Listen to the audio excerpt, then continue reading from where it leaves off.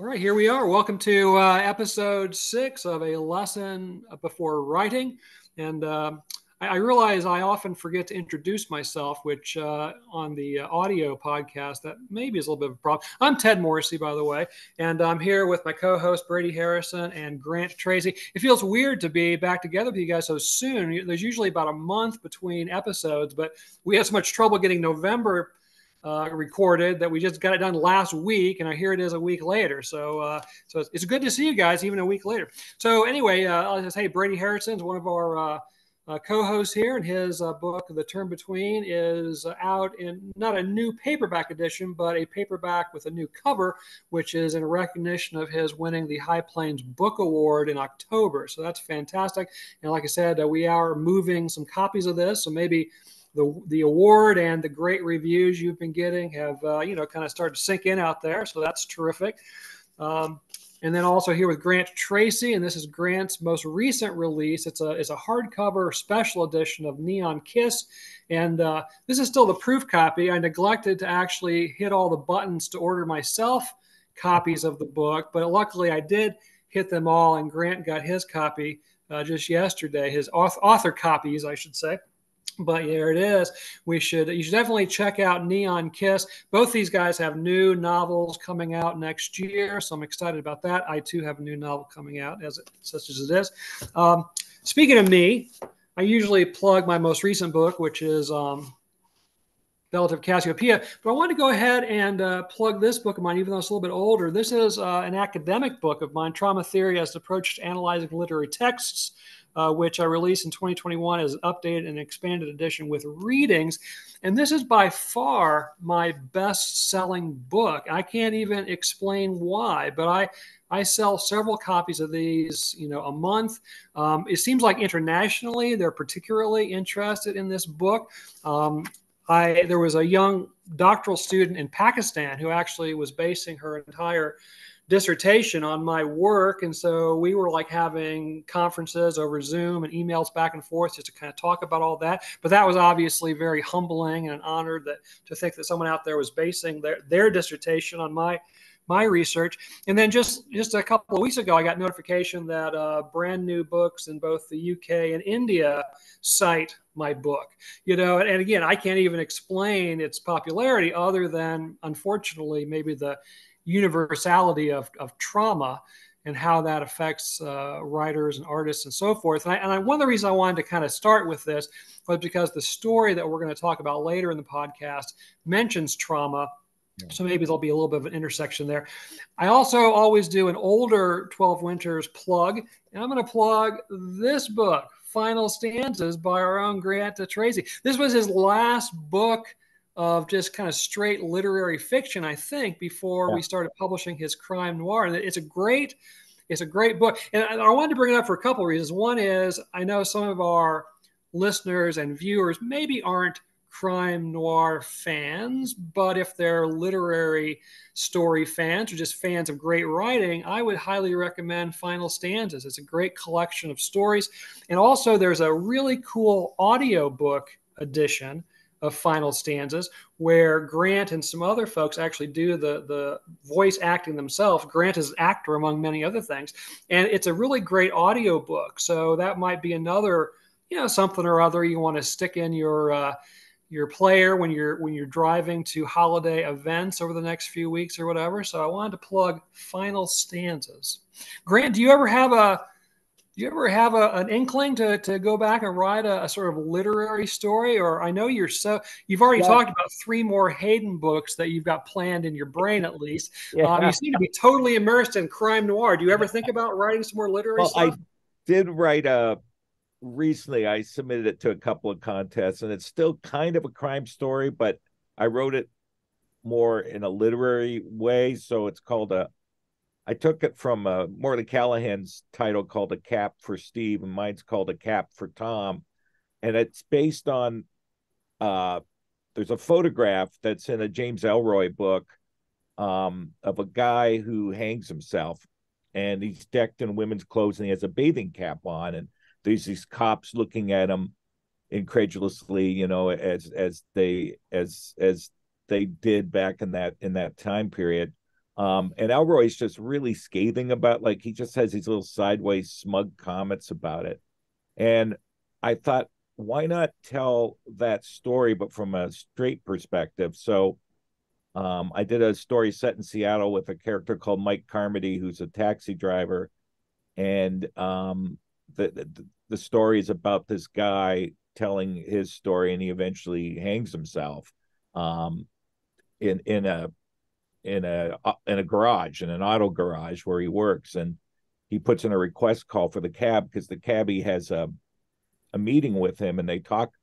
There's sort of a meeting of the minds. There's a connection between the two of them. And Mike goes and finds the body, and rather than, he thinks momentarily about taking off all the women's clothes and putting on the guy's masculine clothes, but then he realizes there's a reason for this tableau. It's very arty the way he arranged his suicide. So he figures this fella is trying to make a statement, and he honors that at the end by not doing anything but calling the police and just sitting there and waiting. And the ending of the story is a shout out to Joyce. I think at the end of Araby, all the lights are going off at the end, and so I invert that, and because he works the graveyard shift, the street lights are just starting to come on, and that's how the story ends. So I think of it as a very literary story with crime elements. I don't know if that's how my audience will think, but I sent it to lit mags, not to crime mags. So we'll see what happens. Well, I talk about your writing as if, it's either fish or fowl. But as you know, one of the things I love about your crime fiction is, as I said to you in the past, you can take the boy out of literary fiction, but you can't take the literary fiction out of the boy. There's another dimension to your detective stories that I don't think I see in a lot of other kind of hard-boiled detective stories. And some of the favorite parts of your books are those parts where your characters get a little more introspective, and there's just obviously a more kind of refined aesthetic at work in the book or whatever. So I think that's great. Brady, I was going to ask you, I know you've been writing these ghost stories. Do you find that you kind of start drifting into more literary aspects of horror stories, or how do you go about your sensibilities when you're writing that kind of story? Well, that's a great question, and I find always slowing down and thinking about character and about the problems of psychology. And so we were talking in an earlier podcast. I'm not about the visceral, violent, scary elements. It's the psychological dimension, and we had talked even before that about the Gothic, and what I love so much about the Gothic is the psychological dimensions. But so just lately, and this is a product of having been reading Grant, and also my daughter has a couple years ago started reading Agatha Christie, and so we got in the habit of reading some books in common.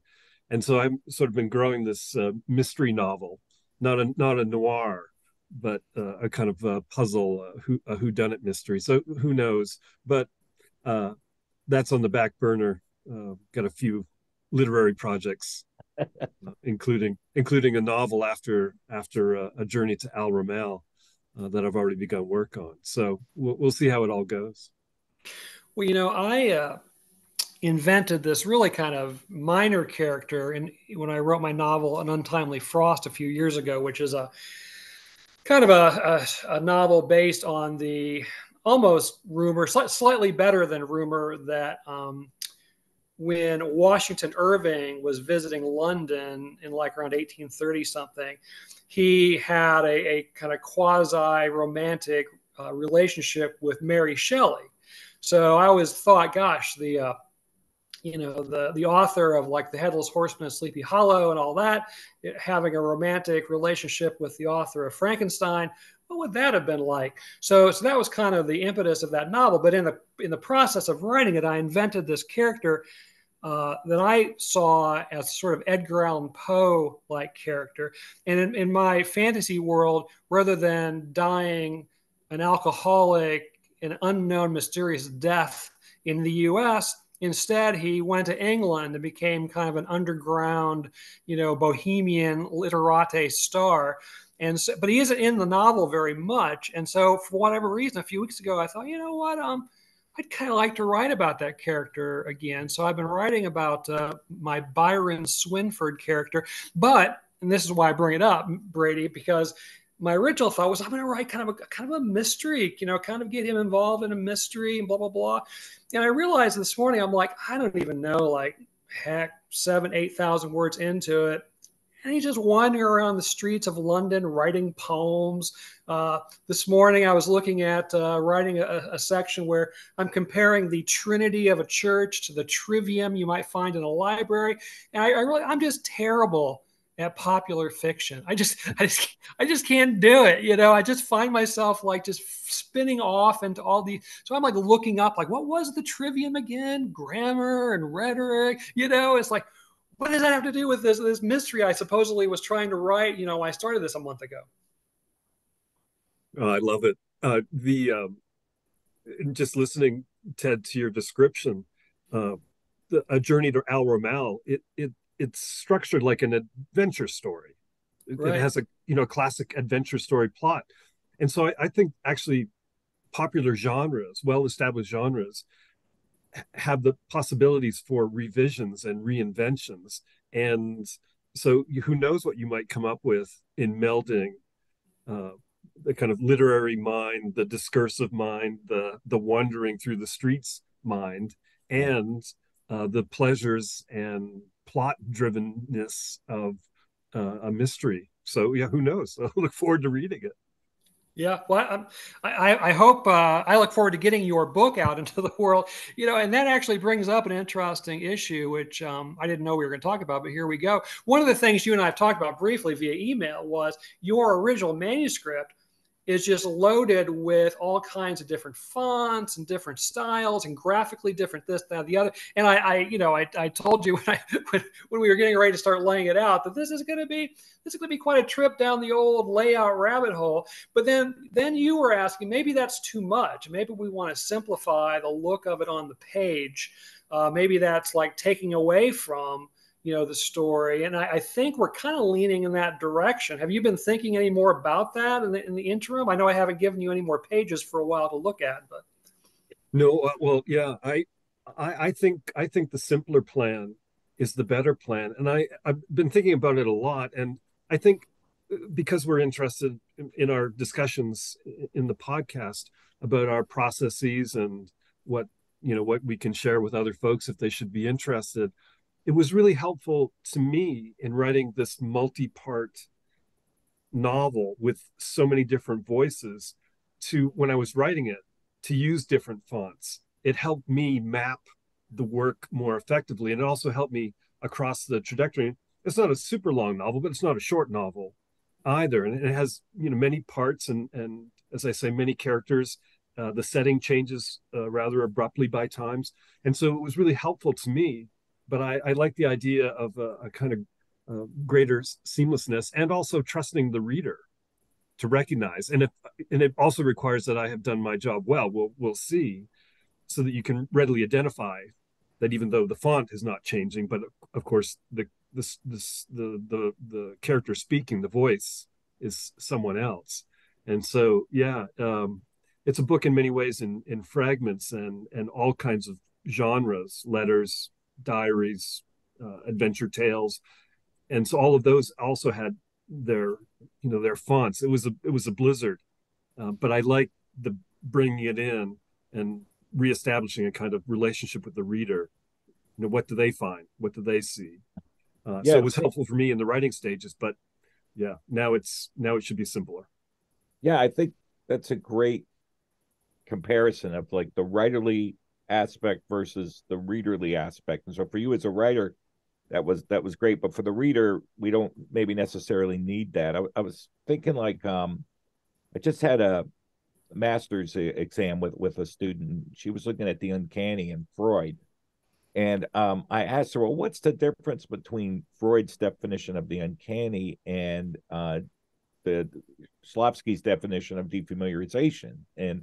And she came up with a really good answer, which is defamiliarization is almost more of a writerly approach. Like, how can I make the ordinary strange for the reader? So I'll come up with something, that'll make it strange. So maybe we look up in the stars and someone starts drawing a constellation with their finger, and it's not a constellation that exists. They discover a new shape, and they show it to someone. So that's a moment of defamiliarization. Like suddenly the stars take on the shape. But the uncanny for Freud would be this feeling that all these gases in the universe, these stars are going to fall to the earth and destroy us. Like that's kind of the difference. There's a kind of state of being, an ontological state of being that goes with the uncanny, whereas the defamiliar is more of a writerly a craft choice versus I don't know how to put a character psychology choice. I mean, that's still craft, but there's a little bit different. So like Sam Fuller, when he was making movies, you couldn't tell by watching his films, but he used to have 3 different colors of chalk, and he would outline it on a big board. And he had red for action scenes, and blue for love scenes, and white chalk for exposition. And he wanted to make sure he had a certain amount of balance among these 3 modes of discourse for his film screenplays. And then he would say, "Oh, there's not enough blood in here." Then he, have a few more action scenes. And one other thing, the writer Joe Knowles told me that one of the things she does, she got this from another writer, and I can't remember who it is. I remember it's Joe because she came to our school and gave a wonderful talk. But she will, when she's writing one of her YA books, will take each chapter and try to come up with a couple adjectives to describe what that chapter's about and whether or not it's downbeat or upbeat. And if she has too many chapters in a row that have the same adjectives, then she needs to go in there and change some of the dynamics of the world building and the scene work so that the novel doesn't flatline with one move. And that's a writerly choice, and I don't need to necessarily know that, but as a writer, it's a good tool to have in the toolbox to use. So I love the idea of how you use the fonts to get you in the zone, but then it's not really necessary for the readers. I wish I could recall the academic's name, but I read a book. Gosh, it's been a few years ago, 5-6 years ago, by a woman who was looking at like some of the turn of the century writers who publish regularly in terms of serial editions of their work. And I remember the chapter on Henry James in particular. And she, if I remember her thesis correctly, she was making the case that Henry James, in recognition of the fact that his stories and novellas were going to appear serially in these periodic magazines, that he actually edited them with the idea of the different kind of advertisements that were going to kind of surround his text on the page. And then to extend that, he did that New York edition of all of his work, later in life, where he re-released all of his stories and essays and novellas, in these kind of anthologized editions. And we know that he did quite a bit of editing of his work. And the implication is that when he was moving from that visual environment of the periodical to just the straight page, that actually impacted how he was editing his stories and novellas and stuff. And I thought she made a really strong case, but I had never really thought about that in terms of someone like Henry James altering his text in recognition of the visual atmosphere that his work was going to appear in.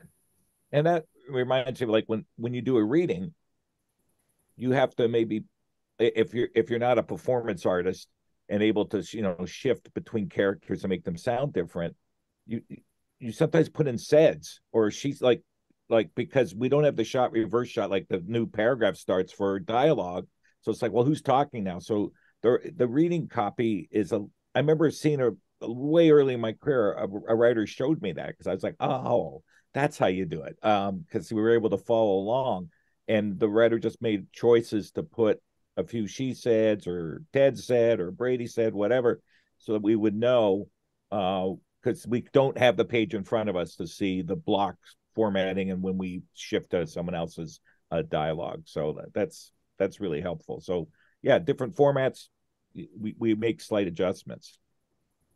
Yeah. Brady, did you have anything you wanted to add to that subject or? No. The only other thing I'll say is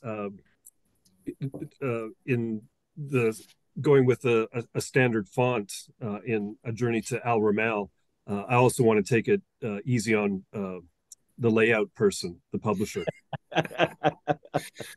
Well, there are many considerations in this world. right. Yeah, well, I remember the multiple back and forths on the term between when we came to the death of the Albertan, which you do in the form of a play, at least in part. And we had a lot of different, runs at how are we even going to put this on the page. And you had some very specific ideas about how you wanted the characters' names to appear and how the dialogue to appear. And I was fine with tinkering with it, but I think we tried 3 or 4 or 5 different versions before we got to a point where you felt like you were happy with how that looked on the page, so that was really interesting. I find that really interesting, although at the time maybe not quite as interesting as I seem to find it now. But do you recall that process at all? Can you remember kind of what your thoughts were on why you might kind of prefer this versus that? Well, I do remember it, and so I think I'm also thinking we're going to have some of these conversations in the next months. But in fact, it was, and Grant has talked about this too. And what are our reading habits? And so, one of my reading habits, when I try to read a Shakespeare play or reread the sonnets, at least one play or the book of poems of Shakespeare's at least once a year. And some of the editions I liked have a particular kind of graphic style.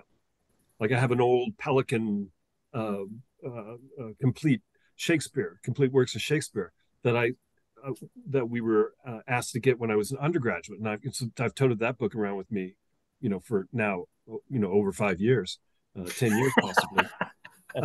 Anyway, the look of that page, like that, I have read in that edition so often and for so long, and with such great delight, that I could only see things, the play section, and that's exactly where I got the original formatting in my mind. So I badgered you with the layout of my favorite edition of the complete works of William Shakespeare. So it's not all. What would be a really interesting, I don't know if you could do a dissertation on it, but probably a master's thesis on the rhetorical strategies of a Canadian when they're trying to assert their will into a situation. I wish I had some of those emails how you just very quietly and politely ask me, could we just do this again from scratch? Well, Grant, back me up. We are a polite people. Perhaps. Yes, we are. Oh. Certainly how our generation was raised. I don't know now. Absolutely. Manners and politeness, and that's how I was raised, Oh yeah, absolutely. And I love, like, I would love to see it in some of these anthologies, I love old pulp drawings that would be with the shadow, or the spider, and like it would be so cool to have those kind of, I don't know if it's charcoal, whatever it's done with, that those illustrations, even like early editions of Huck Finn. I love artwork with. I remember years ago with my first publisher, I suggested something along those lines, and he lost his mind, and so I just backed away and said, okay, cool. Like he somehow thought it belittled the prose or made it childlike or something, and yet some of my favorite editions are those stories that had drawings with them. So is that, Grant, are you speaking of Parallel Lines? Yes. Yeah. The cover, the cover of that book is absolutely stunning. It's I know that you have that painting. Yes. It's so cool. Yeah, Gary Kelly, a local artist, did that for me. I went humbly, hat in hand, went to his office in downtown Cedar Falls. He does the images that you see at Barnes and Noble, in the coffee section and in the book section. He does those. He's done covers for Rolling Stone. He did the Ross McDonald, Lou Archer series back in the 80s, I think. No, 90s. and he's like a local treasure, should be a national treasure. He's an amazing artist. So yeah, I was so like, thank you when he said he would do it. And this is what makes this guy so cool. Like, he knew I was Canadian, and then he went and studied Canadian artists and found, A.Y. Jackson. Well, he Group of Seven. Yeah, Casson, the Group of Seven, Thompson, Tommy Thompson, and he wanted to do something in that style. And it was just like, what a cool dude, Yeah, stunning. Yeah. Well, so you have to go back for another edition and get some line drawings. Yeah, absolutely. But yeah, maybe for a Shoe Shine Kill. Whoa, that would be so cool. Like, yeah. And Hayden's put on a little weight, like many of us as we've got a little older. And those stories are set in 70. That novel set in 72, the Canada Russia hockey series, the greatest moment in Canadian history for identity formation and cultural heritage. Yeah, it's that would be awesome. Yes, that would be so cool. Well, I was about to say I'm gonna put the ball in your court, but let me say I'm gonna put the puck in your area of the ice or whatever. I don't even know what the right terms are for hockey. That's good. That's good. You're doing fine. Yeah. You're gonna call me for icing. At least I know that much. So we were going to talk, and let's go ahead and touch on it at least. We had talked the last episode about the sort of workshop experience, and Brady has suggested he doesn't have anything to say about it, which I don't believe for a minute. And I'm just going to say I've only been teaching workshop, for the last few weeks. I started teaching, an MFA program in 2016, I think. And when I was originally contacting the director, who's a different director than we have now, by the way, she was talking to me about, because they have two kinds of classes, basically. They got workshop classes, and they got literature classes. And she was asking me what kind of classes I wanted to teach. And my sense was she was expecting me to say workshop classes, because that's almost what everyone says. And maybe I surprised her, and maybe I'm just projecting. Maybe this isn't true at all. But I said, no, really, I prefer literature classes. And so I've been teaching mainly literature classes within this MFA program. Well, not mainly, but exclusively. But then a few weeks ago, I was asked to teach this new kind of introductory course, and there's a workshop component. So I've really only been teaching workshop for the last few weeks or whatever. But I'll just add very quickly that the reason I preferred to teach literature classes is because when I was working on my master's and I had to take workshop classes and literature classes, I found, for me at least, the literature classes to be much more fruitful, I felt, in terms of developing my own voice and so forth. Whereas the workshop classes, they were okay, but the first one I took when my piece was workshop was devastating. I was just depressed. I mean, it was just torn to shreds, and so I try to make sure no one has that kind of experience. But after that, I kind of learned to make better use of them with some help from my advisor, who gave me some pretty good advice. But still, looking back, I always felt like the literature courses that I took were much more useful and beneficial to me than the workshop courses. Yeah, for what the experience I had when I was in my first workshop, although it was inspiring in some ways, there are a couple of things that really bothered me. One, too many people wanted to collaborate with me and write my story. Like, they would sort of hijack it and say, do this, do this, do this. Well, no, that's not what I'm doing, So I found that problematic. And then the second thing was the attacks went beyond the work to being personal. And it was a different era, because I think John Gardner in his Art of Fiction says something to the effect, if there's a problem with the story, the problem's with the writer. And some people took that to heart. So I can remember one time in workshop having one of the women in the class saying something to the effect that I knew nothing about women. And so, now there was some truth to that, but did I need to get called out in front of everybody? I'm saying? Right. If my female characters weren't, three-dimensional, blah, blah, blah. So then I had another professor who was much more nurturing, and his goal, which I've taken to be my goal, is to have no one ever quit writing. Like the very first workshop I took, I remember the professor saying, and he was kind of a hard ass, but I remember him saying, Yeah. Bowling Green, where I, did my MFA. I'm the only one still from my class that's still writing, and I thought that's terrible.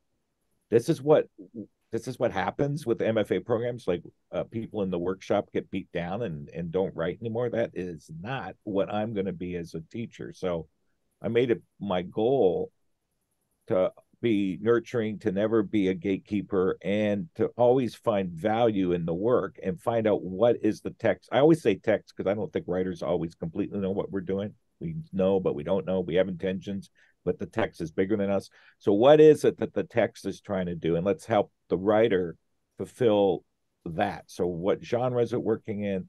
What direction is it going? Or maybe there's some variables at the beginning that are really promising that the writer dropped, and let's talk about that as a possibility. But it's never to make the story a Grant Tracy story. It's to make the story whoever the writer is whose work is up for that day. And I've had a fair amount of success, I think, in giving students confidence and encouragement to keep writing. So that I want it to be like tennis. I hate tennis, but I'm saying people that play tennis as a teenager play it in their 50s. I want writing to be a carryover thing, not, oh, I got beat down and now I drive a bus for a living and I'll never write again. I mean, that's ridiculous. So those are some of my thoughts about what workshop should be. And I think it's changed. I do think it's a much more nurturing environment than when I started in workshops in the 80s.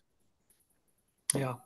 So Brady, I know you don't teach workshop, at least I think that's what you're telling us, but did you take any workshops as a student? I know you've talked about meeting with creative writers and getting advice from creative writers about storytelling and novel writing, etc. Oh, well, way back in the day when I was undergraduate, I had the good fortune to take a couple of creative writing classes with Rudy Weeb, who's a great Canadian writer, kind of giant on the Canadian literary scene, and I enjoyed those immensely. But I always always sort of felt maybe perhaps like Ted that I really like talking about books and literature and how they work, and so I was always found myself more interested in my lit classes than in the creative writing classes, and so I sort of came back to being interested in creative writing sort of later on in my career, shall we say. One thing that I'm going to natter on just for a second and not answer your question, but one of the things that Grant said, there's an analogy, I think, in the scholarly world, and I know both of you know this. When you get a reader's report, did the reader make an effort to see what you were doing? Yeah. Or what would they do if they had written this article or this book chapter? And those kind of reports, you take from them what you think works. But I'm not doing that. And so the one thing that I can say, like I say, I have very limited experience. I don't teach workshops. I haven't taken a workshop in, also 10 years or more. And this goes along with what Grant was saying, one of the important things, I think, is to try to work with people, but then people also have to defend themselves, even if not in the moment, because presumably in workshops you just keep your own counsel, but you have to, in this process, whatever it is we're doing, you have to find your own voice and have some confidence or some faith in your ability to tell your stories. And so of course you can learn from others. That's what we do constantly. But that trying to find and defend, and don't let somebody push you off, especially as Grant says, to the point of never turning the computer on again, or never picking up pen and paper again. Like that would be a terrible shame. That certainly is not what the process is for.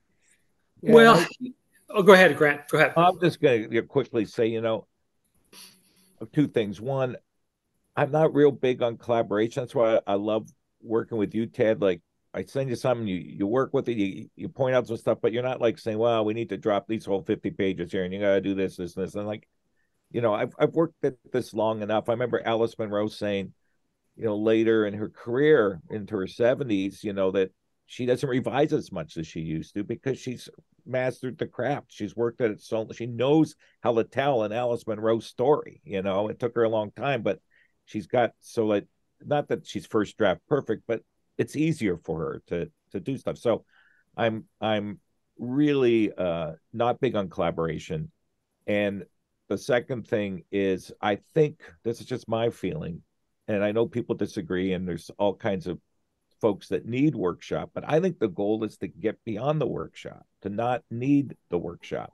Now, is that a perfect system? No, because there are times I'm really stuck with a story, and I just give it to 4 or 5 people that I really trust and get some feedback on. But I don't find I'm in the Cedar Valley, I got to find a community of writers to hang out with and get feedback on. I guess I just have enough confidence on my own, and it's been trained over years of writing to not need the workshop. But that's my feeling about it, is to eventually get beyond it. Right, right. Well, yeah, I had a couple of things I wanted to add. And actually, that very last thing, I'll kind of jump to that. You know, I'm a devotee of this guy back here, William H. Gass. By the way, next year is Ted, really? Oh, I'm shocked. I'm shocked to hear that. Yeah, what? It's newsflash. Film at 11, but next year is Gass's centenary, by the way. So we got all kinds of things in the works for that. But one of Gass's things that he didn't teach creative writing. His degree was in philosophy, and so he taught in the philosophy department, but he taught literature within the context of philosophy, or maybe vice versa. And he obviously was this, award-winning author, including a fiction, but he didn't like to teach creative writing. And he said that, he was asked about this in interviews. He says, well, if a student writes a really bad paper about Plato, at least I've got Plato to think about, and so he didn't want to deal with like bad, drafts of short stories. But the other thing that he said was that if he had any advice for new writers, it was to learn not to take advice, to learn to trust your own voice and so forth. And I think that's really, really important. And that's kind of what I got out of my experience. My main mentor and teacher was the novelist Kent Harif. And I remember I workshopped this story, and I thought it was, pretty good. But my classmates just ripped it to pieces. And so then we had to submit like a revision based on workshop. And so I tried to take everyone's, advice into account, and I rewrote this story. And obviously, it turned out to be basically a completely different story. So I gave that to Kent, and then we had our conference a few days later. And he was a very nice guy, but he is, just okay. This is awful. You can't possibly take all of these different suggestions and somehow meld them into. He goes, here's what this is what I recommend in workshop. And he said, when you submit a story, you probably have 1 or 2 or 3 places that you're a little bit suspicious of yourself. You're not quite sure they're working. Maybe the pacing isn't quite right or whatever. So when the workshop is going on, you're sitting there, speaking no evil, just listening to people. Listen for those kinds of suggestions. Anyone who has anything to say about those parts that you're already suspicious of, and that will maybe give you some useful ideas about, are you right about that? Are you right that it's not working quite right? And B, maybe it will give you some ideas or whatever. And I found that to be, the sort of the key to success. Now, funny story, I ended up then revising that story basically back to the original form, and it ended up being like my first significant publication. So I sent it out. So actually the story that everyone tore asunder, some editor in Paris liked enough to include in Paris Transcontinental, so it just goes. That was a great journal. Yeah, I remember that. Awesome. Yeah. Terrific. Yeah. So the other thing I was going to key on that you said, Grant, Kent was a classmate of John Irving's at the Iowa Writers Workshop. And they stayed good friends. Unfortunately, Kent passed away about 10 years ago, cancer, but he and John Irving were good friends to the point where they like called each other regularly and talked on the phone on a regular basis or whatever. And he was saying that of their like group that went through the Iowa workshop together, they were the only 2 who wrote much of anything after they graduated. And that's like the most prestigious and the oldest, workshop in the country. And to think that people go through that and they just, and I think it's a matter of a lot of things. I think the world doesn't, as Kent used to tell us, not to be cruel, but just to be honest, the world doesn't need another story. No one's going to be banging on your door if they haven't seen you write a story or a novel or a poem for a while. So it really has to come from within. And the world it conspires against us. It doesn't want us to write. We have family and friends and jobs, and all those people want us to devote our time and energy to them, and they probably deserve our time and our energy. So that getting off, by yourself somewhere and working on your book, I mean, that really is not. There's not very many people in the world who want us to do that, and so it's so easy just to not do it, just to keep putting it off and doing other things, join a bowling league, or whatever. So I think those are factors too. I don't know if it's the cruelty of workshop. It's just more that life is just very demanding. It really takes a lot of fortitude to keep pounding out the words on a daily basis. Yeah, I'm kind of half joking, but I'm not. One of the really good things about COVID for me was I was a real productive son of a bitch. I mean, I wrote so much because I was escaping from the reality, and I had time. I didn't have to drive back and forth to campus, just turn on my computer, have a Zoom class, hey, how you doing? And then, go get another cup of coffee, have another Zoom, and then write. Like that was the one really nice perk about it. And I got closer to my family because we would Zoom chat every day. So anyway, that maybe that's a little defamiliarization, but taking something like COVID and turning it around and saying it wasn't for artists, it wasn't so bad. Like I kind of wish I could take a sabbatical right now and just have time to write as much as I got done then. It was great. And I used to have a virtual coffee shop with Elizabeth, my daughter, and we would write 2-3 times a week just for a couple of hours. We'd Zoom in. She's in Denver, I'm in Cedar Falls, and we would write together. It was fantastic. So lots of bonding, and so something good came out of it, at least on that front. Well, right. I don't know that we would be doing this podcast if not for COVID, because it really opened up. I think the technology exists. Well, I know the technology existed before, but it just wasn't in anyone's, frame of reference. But obviously you don't want to start acting like COVID was a real godsend or something, because obviously people died. I get that. Right. But it did open up this possibility. And so, like, as you guys know, I have a weekly Finnegan's Wake group that I get together with. One guy's in Hawaii, another one's in Wisconsin. We have guest speakers that come to us from England and all sorts of places, in Ireland, all sorts of places like that. Again, the technology just opened up so many possibilities that we just didn't even think about before. It never would have occurred to me to start an online Finnegan's Wake group before COVID just suddenly opened our eyes to the possibilities. I think there was there an article today was it in the Times? It was in my news feed anyway, that a Finnegan's reading group started page 1, 1995 or something, and they just got done. Well, one of the guys in my group was in that group originally. Oh, okay. And the leader of that group actually interviewed me about Finnegan's Wake in my group a couple of months ago, and that interview is on YouTube. So yeah, there's been all kinds of cross connections between that group and my little group. So yeah, it's something else, that book, let me tell you. Well, speaking of something else, maybe we should turn to our featured story. As loyal viewers and listeners of the podcast know, we have a featured story each episode. I find something and send a copy to these guys, and so we'll talk about it. So this is a little bit older. Normally I try to have something like piping hot, fresh out of the literature oven, but this is from Gulf Coast, which is a very well, respected journal. And like I said, it's a little bit older. I can find so this is summer, fall 2022. So, not terribly old. And then the story that we're going to look at was the winner of the 2021 Barthelme Prize, obviously named after Donald Barthelme, and maybe we'll talk more about that in just a little bit here. But it's by a writer named Sophia Stid, I guess, S-T-I-D or Steed, something like that.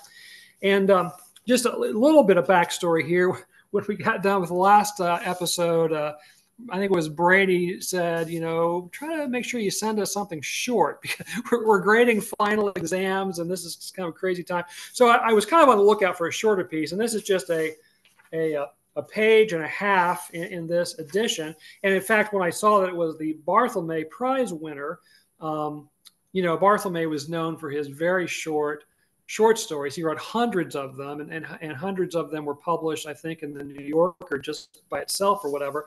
And so I got to looking because the Barthelme Prize is open to flash fiction, prose poems, and micro essays of 500 words or fewer.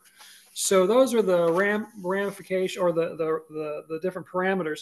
And this is a short piece called "Once Again I Fall Into My Family Grave." And I don't know that it's a piece of flash fiction. I think it's probably more of a prose poem, but I definitely, gravitated toward it, initially because of its brevity. But when I started reading it, I just really fell in love with the language. And I'll bring it back briefly to my idol, William Gass, because, he was much more interested in language than he was plot and characterization and all those kinds of things.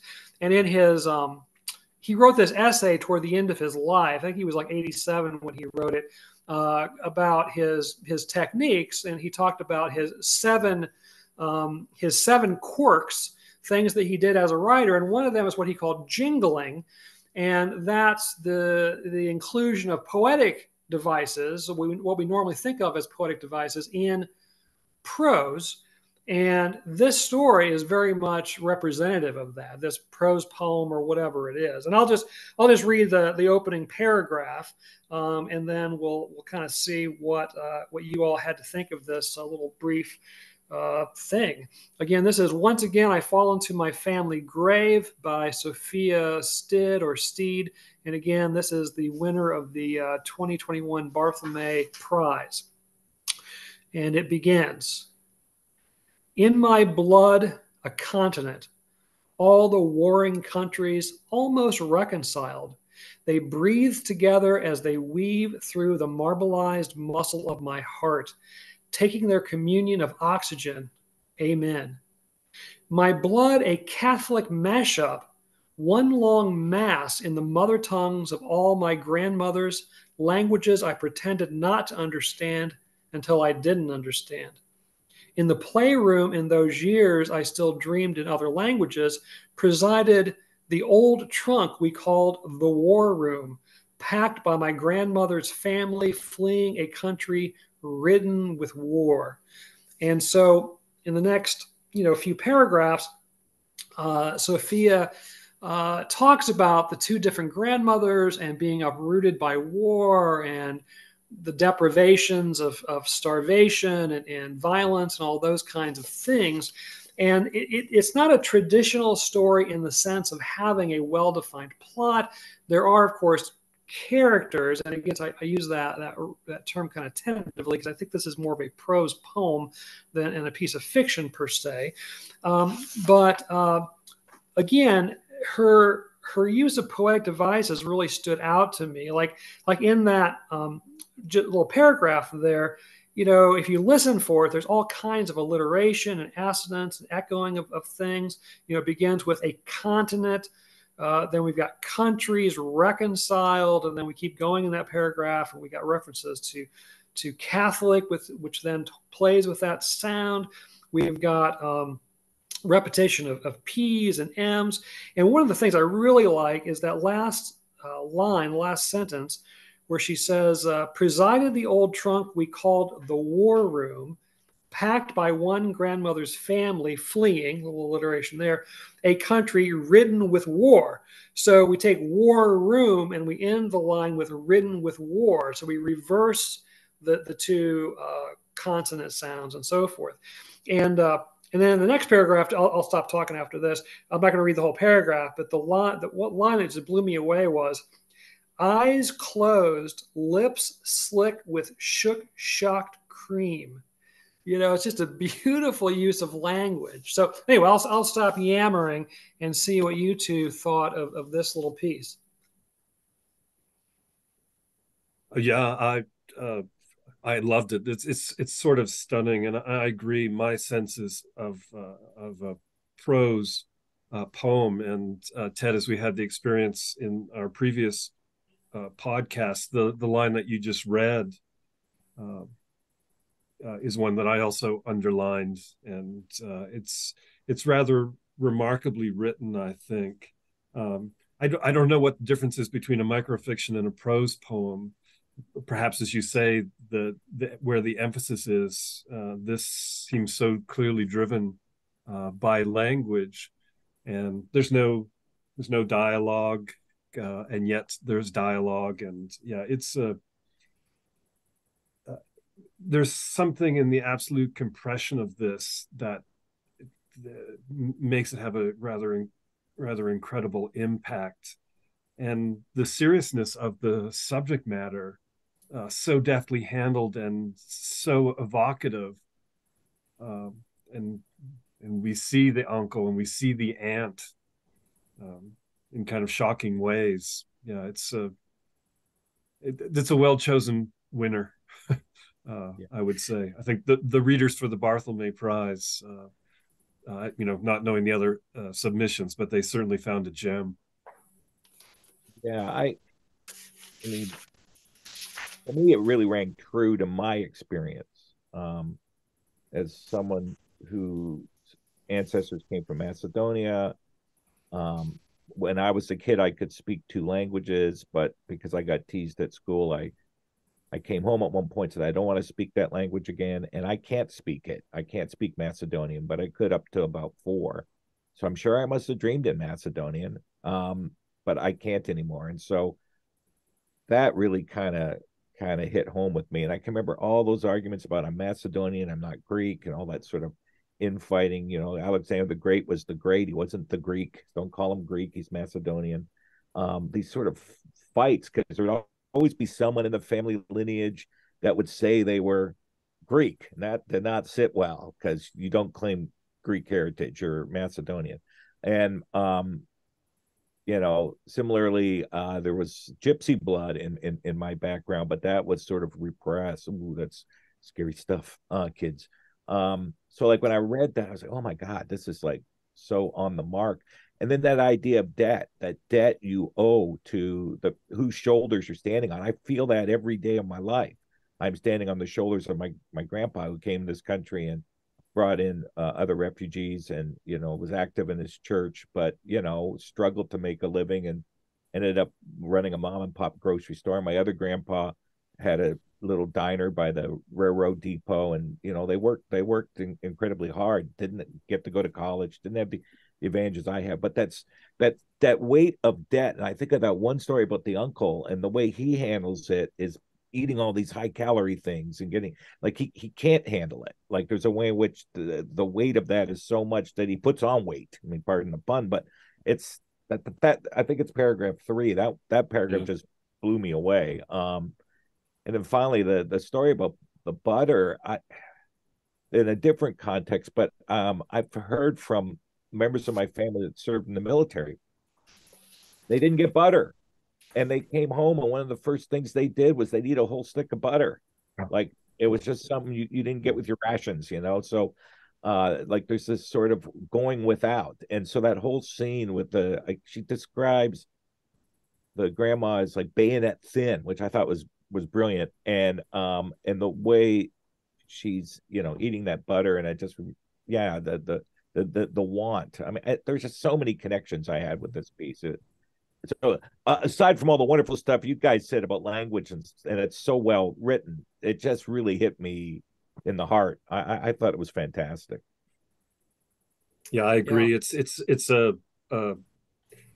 as New World people, I wonder if this story doesn't connect to a lot of folks. Just as Grant says, could certainly see our families, my family's various experiences. I mean, my family's folks came to the New World because they were starving or someone wanted to kill them.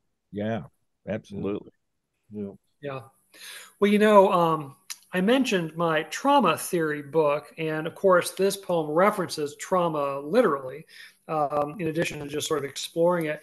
And what got me started, my book is a revision of my doctoral dissertation. And what I was looking at was I was interested in postmodernism, which is a literary movement which we associate with the latter half of the 20th century.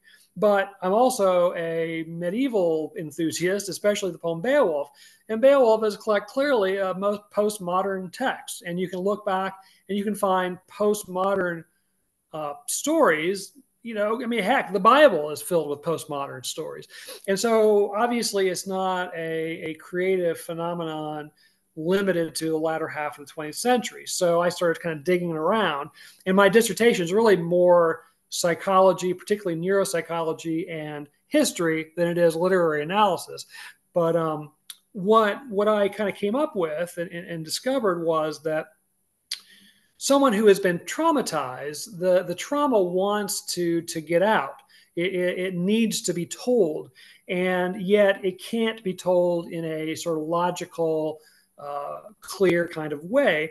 And so the postmodern voice, as we think of it, with its kind of undefined plot, multiple voices, the use of kind of specialized language, repetition of images, and so forth.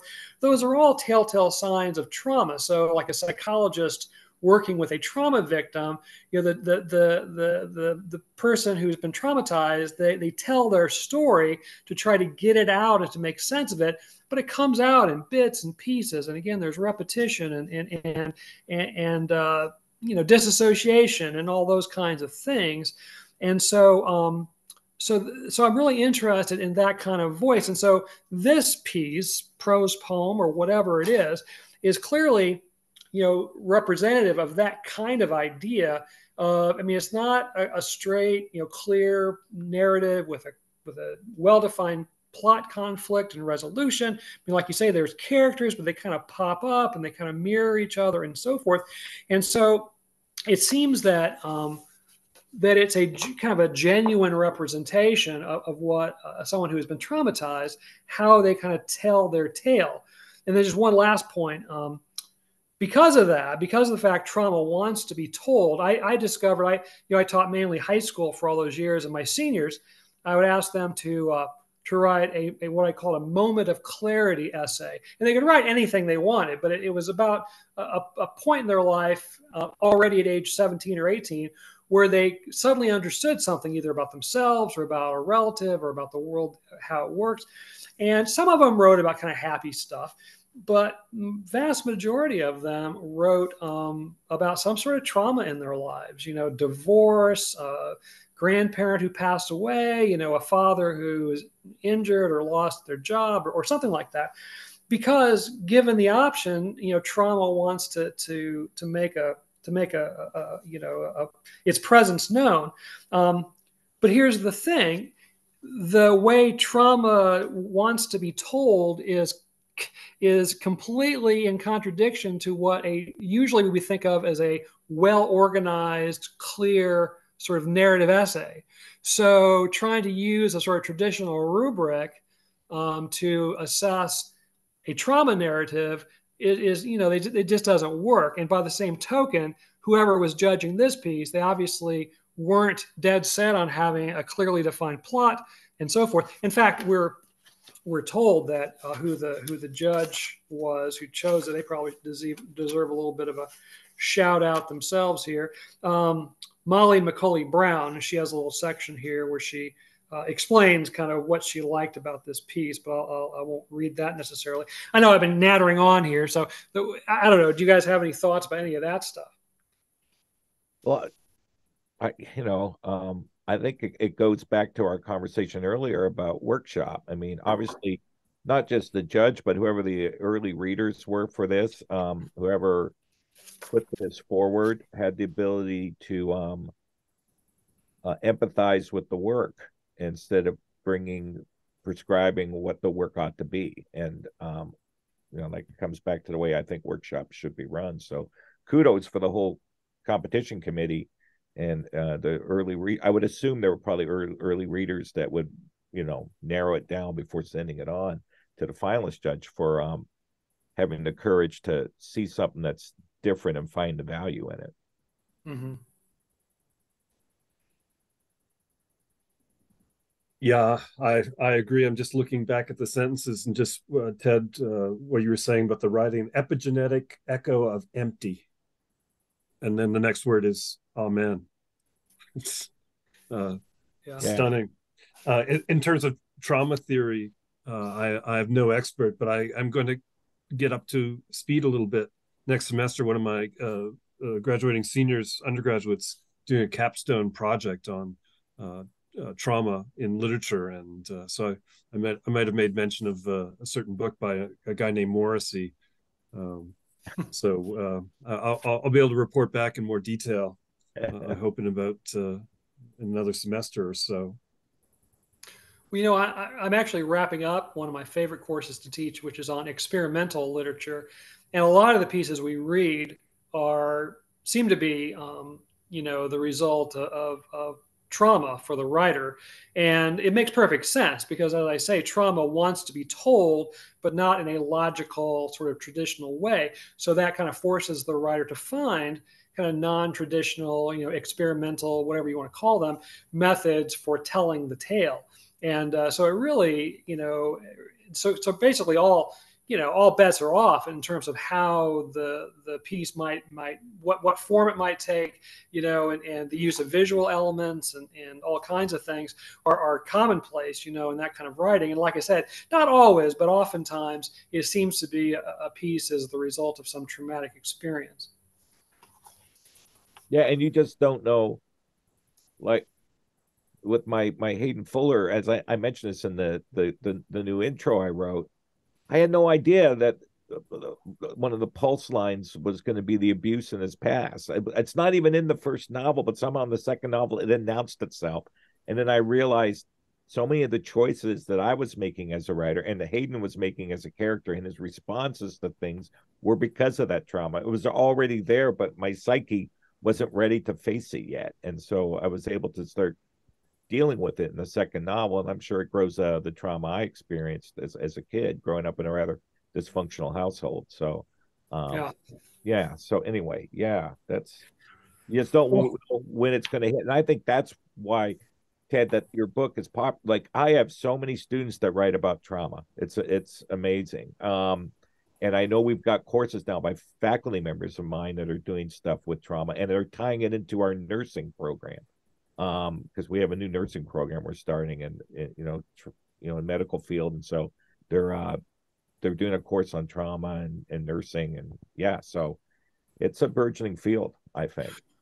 Well, speaking of that, I mean, medical writing is a whole genre within itself. I mean, there's a lot of folks who are either in the healthcare field or they've had some encounter with, with illness, et cetera, or accident. And so they write about it: poetry, fiction, essays, and the Bellevue Literary Review. That's what it is. Yeah. They specialize in that. That's what they publish, or works about injury, accident, illness. And they published I wrote a sonnet about the death of my father and how it affected my mom. So it's sort of the grief and trauma that she was going through after 60 some years of having someone at your elbow and suddenly they're not there anymore. And Bellevue published that little sonnet, which I really appreciated. That's a whole field in and of itself. Now, I still kind of got the screen here. I don't want to forget to read Sophia's contributor's note. And I have not looked her up online because, well, obviously we kind of rushed this episode, so I didn't research her as much as I might normally. But the contributor's note at the back of the journal says, Sophia Steed is a writer from California. She is the Ecotone Postgraduate Fellow at UNC Wilmington, where she teaches creative writing and serves as an associate editor for Ecotone. She received her MFA in poetry from Vanderbilt University. Her micro chapbook, Whistler's Mother, an essay, is out now in the Inch series from Bull City Press. All right, so I'm sure, like I said, this was the 2021 winner, so I'm guessing that she's probably produced all kinds of additional wonderful stuff in the meantime.